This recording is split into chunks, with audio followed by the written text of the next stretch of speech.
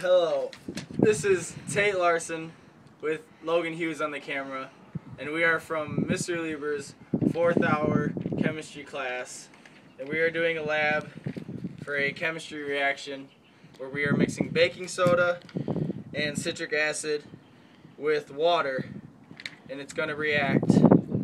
Pretty cool. Pretty cool, man.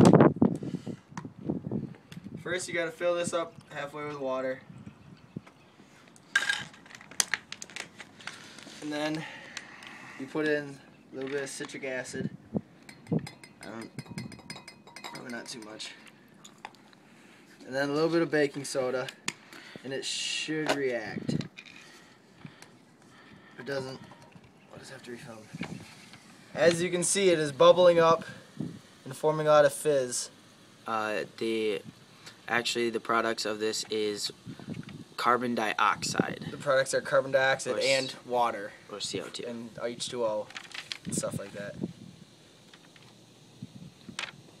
When you feel the glass, it is very cold because it is an endothermic reaction with a positive delta H Of 78.8, I believe it was. Yes. There's a description in the below where we have all the exact specifications and stuff.